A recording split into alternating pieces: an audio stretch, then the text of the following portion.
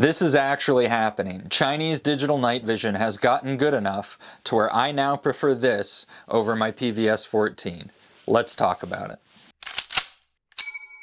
Alright, so what the heck is this? This is a Shinenyx G1A. It has both night vision and thermal. This is a little monocular that they sent over that I thought was going to be total garbage because my previous experience with digital is the psionic stuff. Hop has a great video about this. I suggest you go watch it, but the TLDR is this sucks. Unless you're like setting it on a tripod and recording night vision shooting footage for YouTube, this is not a viable device to mount to a helmet or anything. So this is where I'm coming from, and this is the bias that I have against this product just from the get-go. So I just got back from the TNVC Night Vision 101 class. This is a 2-day course that covers movement, rifle shooting, pistol shooting, PID, basically how to function with night vision on your face. And I ran the entire thing with the G1A. Most people were running PVS-14s or dual tubes. I was the only one running digital, and I was the only one that had thermal. I'm not sure what order I'm going to put all this in, so I'm just going to start going through specs and it'll make sense in the edit. In terms of specs, we have a 1600 by 1200 low light sensor and then a 384 by 288 thermal sensor. The IR sensor resolution is plenty sufficient for this size display. This resolution is able to clearly see things at the 1x magnification. I would like to see the sensor resolution for the thermal bumped up a little bit. I feel like a 640 would be appropriate for this type of device. A 640 really allows you to not only see that something is there, but allows you to identify it. That said, the night vision high resolution pretty much makes up for the lower resolution thermal, especially when you overlay the two like this device can. Particularly in an outline mode, the low resolution thermal is fine when you're just outlining something on a high resolution night vision display. It is very clear that this squiggly red line around somebody is their thermal heat signature. And when you go to something like a dedicated thermal, that resolution really matters more than when it's overlaid over a high resolution display. And this felt like a high resolution thermal when you were able to combine the night vision and the IR together. The screen on this thing is absolutely massive. This is a 2-inch display on the back side of this. And for some context, here's the PVS-14. You can see that this is much bigger. What that means is you can kind of cheat it close to your eye and you get a better field of view. The PVS-14 has a 40-degree field of view. The G1A has a 60-degree field of view. 20 degrees doesn't sound like a whole lot, but going from a 40-degree field of view to a 60-degree field of view is a big difference, and you were immediately able to tell, and I felt much more situationally aware with the larger field of view in the G1A versus the PVS-14. There's an exercise in the class where you enter a room and somebody was hiding on top of a wall. Now, if you don't do your scans right, you're looking through a 40-degree field of view, it's very easy to miss.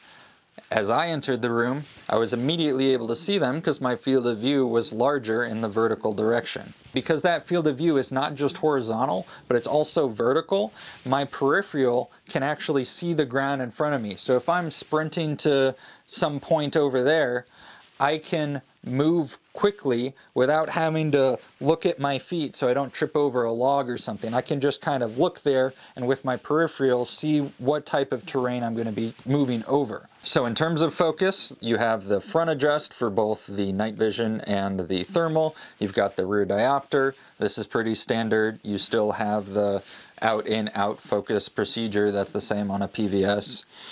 What is very nice is the depth of field. What remains in focus for this is an immensely greater distance than for a PVS-14.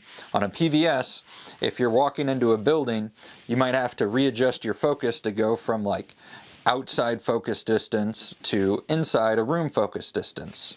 This, not really. The actual depth that you have that is in focus is quite large. So I was able to go from an outside focus, being able to see branches on trees 100 meters away, to inside of a room, and I could read a poster on the wall. That level of focus is not something you get on a PVS-14. The refresh rate for this display is 50 FPS. Really, as we learned from the virtual reality video game world, is you kind of want 70 to 90 FPS to really get that immersive feeling where you don't get any smearing or tearing. So how does a 50 FPS display translate to the real world? Well, when moving, I had no issues. That includes running at full speed, going over uneven terrain. It was not a hindrance to my movement. It was not a hindrance to performing administrative tasks close. It was not a hindrance when shooting a rifle, both passively through the red dot or with a laser. I did run into an issue with my pistol shooting. When I would passively aim through the dot with the G1A, all my shots were left. I was aiming on target with the red dot. It was just a split second behind and my gun was actually pointing there. So when I pulled the trigger, I thought I was getting great A-zone hits, where in reality the refresh rate got me a little bit and I was just left on all my shots. Now that could be a skill issue on my part, but that is something that I repeatedly saw throughout the class. Now this does not apply if you have a laser on your pistol. Both rifle and pistol laser, very easy to make hits under the G1A. Now in terms of batteries, this has two 18650 rechargeables on the side here. I would probably say this is too much battery for weight reasons. Having this much battery on the side does add a non-trivial amount of weight. I haven't had the chance to run this dry from a full charge. The manual says 7 hours. That probably means like 5 hours of actual use, which is still plenty for a lot of use cases. But especially helmet mounted, I'm running a battery pack. I'm always going to want this, even just as a counterweight on my helmet. After 2 8-hour days of pretty much continual use, this is at 100% and my battery pack is at 3 out of 4 lights. So you could get a couple of days of continuous usage out of this setup with a battery pack, which is excellent. In terms of durability, this is IPX5 rated, which basically means you can run it under a kitchen sink to wash it off. It just happened to be raining both nights I was using this, and I was able to run this without any water issues whatsoever. And that rating does not include any dust or debris protection, so this probably wouldn't survive a mud test. This knob here on the left allows you to change zoom. You can go from 1x to 2x to 4x. When you're shooting a rifle, either with a laser or through the monocular, in a stationary position, having this and just being able to go boop, I'm on 4x, gives you a significant advantage for making accurate shots. Under 4x magnification at 100 yards, the G1A allowed me to discriminate between center mass and actual center mass. This is a capability that is really only viable if you're stationary. If you bump this to 2x or 4x and try to move, you're going to have a real bad time. And I'm not a huge fan of this knob. This is a very loosey-goosey knob. It's not like tactile click adjustments. So you can just bump this thing as you're moving around or doing whatever, and boop, I'm on 4x. Oh fuck, what happened? And then you have to readjust it back to 1 so you can actually function. PID, or positive identification, is critically important. This is you being able to see, is that a military-aged male? Is that a phone in his hand? Is that a knife in his hand? Oh shit, that's a gun. Being able to make those decisions at distance is critically important. The TNVC class had an excellent exercise where somebody at 100 yards started walking towards the class with something in their hand, and you had to make a decision at what distance you could positively identify what's in their hand and make a life or death decision. Now at 100 yards, most people with night vision could see him. At about 50 yards, everybody started to realize there was something in his hand. At about 10 yards, those with night vision were able to identify that's a PMag in his hand, not a knife, not a gun. It took all the way to about 10-15 yards before everybody was able to PID what was in his hand. Hey, that's a PMag, that's not a knife, that's not a gun. And 15 yards is a lot different than some of the other numbers that people throw around for PID. At 170 yards under night vision, you can probably tell if a military-aged male has an RPG. In the police or civilian world, that's really about 15 yards to see what's in somebody's hand. I had thought that the best mode for PID would be night vision with the outline thermal overlay. This turned out not to be the case. As the individual came closer, the overlay overlaid. So when his hand was sticking out, I could tell that something was in his hand, but this big red outline and squiggle was causing problems and I couldn't see past that to see what the actual object was. I had to go into my settings and disable that overlay, and then I was able to see, oh, that's a magazine, and identify what the object was. So thermal can be a benefit or a con depending on what sort of PID you're doing. If you just need to know, hey, that's a coyote, hey, that's a person, thermal is great. If you need to be able to distinguish at 10 yards, is that a cell phone or is that a gun?